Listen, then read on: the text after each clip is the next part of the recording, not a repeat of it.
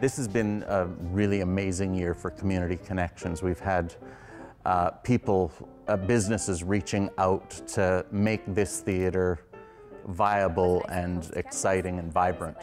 When we first had Sean Doerr and his company paint the outside of the building, just came out of the blue and said, you know what you need? You need a new facade at the front.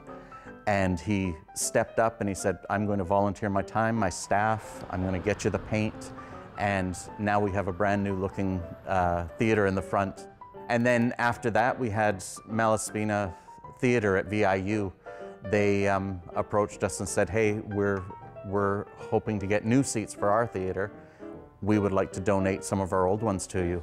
And now that we have new seats, it's more comfortable, it's more relaxed. People walk in and go, this really is a theatre. This is exciting.